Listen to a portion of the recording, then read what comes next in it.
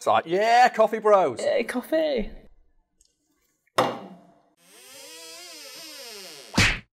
Like many fast food restaurants, McDonald's is primarily known for selling shitty food for a reasonable price. And you know what, I respect that, because sometimes you're hungry and don't want to spend a lot of money.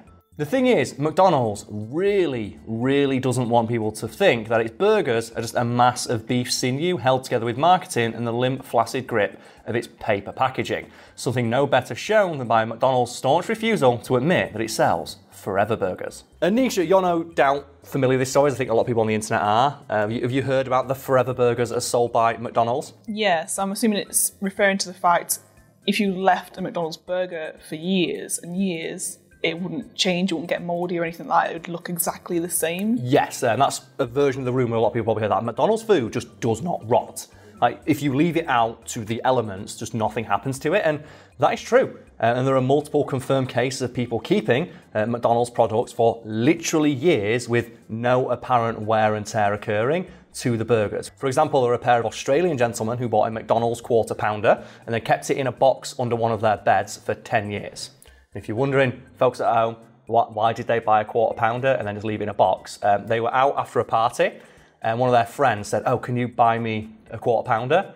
For when I arrive, I'll pay you when I get there. And that guy never turned up. So as a joke, they just kept the burger in case he ever turned up to an event, and they just never saw that guy again. So they just kept it in a box under their bed.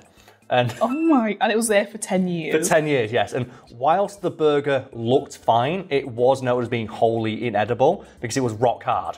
I was going to say it'd be solid. It was just a solid block of just McDonald's goodness, and they even appeared on the news to show it off, and they're like, you could just hear it crack. Oh my God. Which isn't that surprising, since it was kept in a wooden box underneath a bed in Australia for a decade.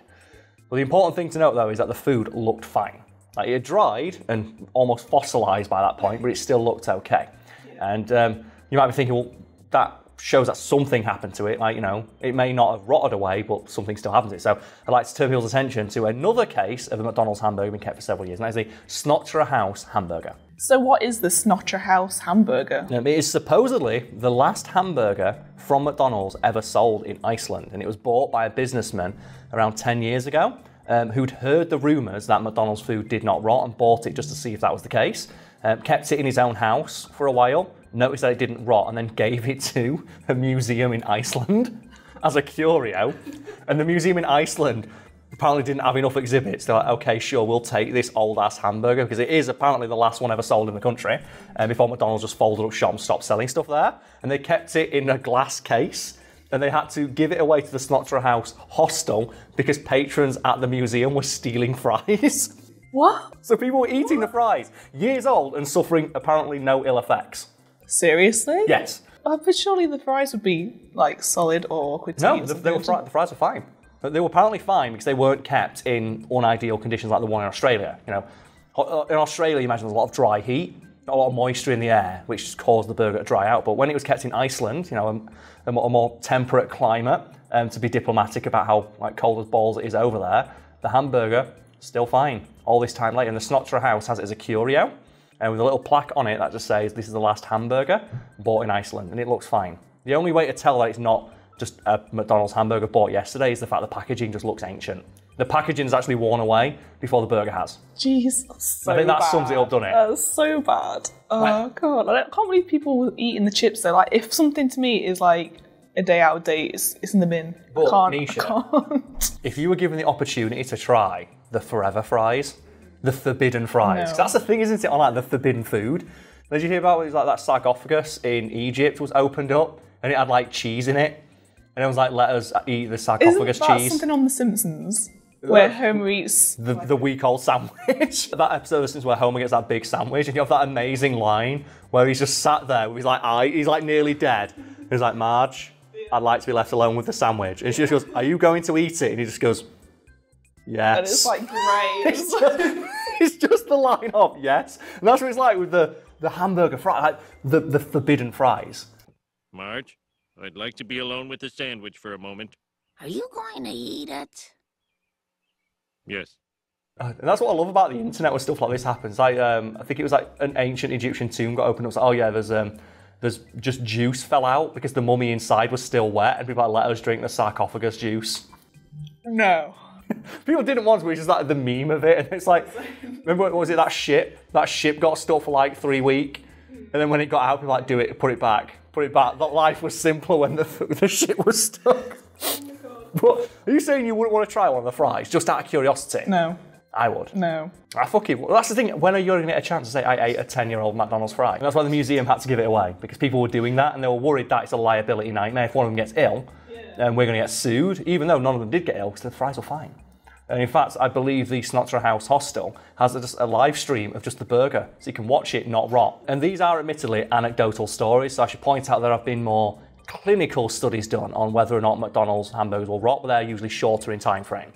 Usually like a couple of weeks or a month. But the thing worth pointing out about those is that after that month is up, if it's not rotted after a month, it's probably not going to rot at all. If the environment that it's in stays the same. It's similar to a study done a few years ago about jeans, where they asked students in a university to wear the same pair of jeans every day for a year to see what would happen. And after the first 2 weeks, the level of bacteria buildup on the jeans stayed the same. And researchers concluded that after that 2 weeks, well, there's going to be no more bacteria built up on them, and the level of bacteria after that 2 weeks is perfectly safe. So unless you fall over or spill something on the jeans, you never really need to wash them. That's so weird. Some things that. Same with McDonald's. It's just so chock full of preservatives that it just doesn't rot away. And the operative word in that sentence was preservative, because McDonald's hates that word. Yeah, because they try and make out like the food is 100%, or not, maybe not 100%, beef. No, they do claim that they say it's 100% beef. They say the only thing put into their burgers is salt, pepper, and a little bit of oil for frying. So I was going to say, I said 100%. I was like, surely they wouldn't claim 100%. No, they do. Presumably there's an advert going to play right now of McDonald's making that exact claim. 100% beef, and a pinch of salt and pepper.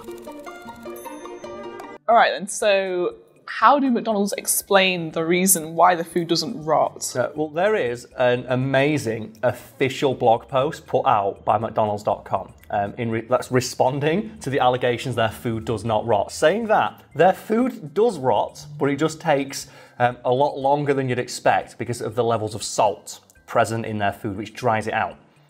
And that is true. If food is dry, it does not rot. But I think it's hilarious that is the official position of McDonald's, that their food is so dry, bland and tasteless, even mold doesn't want it. And that's the thing, when you see this, it's so easy to tell they're full of shit. So there's a picture right here. There's guys on the news with a 10-year-old fucking hamburger that can use that shit to bang a nail in.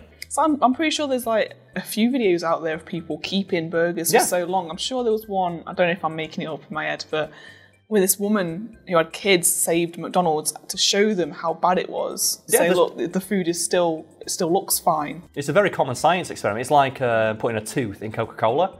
It's one of those things that health experts like to just use to demonstrate how bad the food is. And McDonald's doesn't like that. So, well, no, it's not preservatives. It just has a lot of salt in there. And salt is admittedly a natural preservative that's been used for like thousands of years at this point. It's just very funny that they're so salty, ironically about it, that people keep saying their food does not rot, and they have to say, no, it does rot.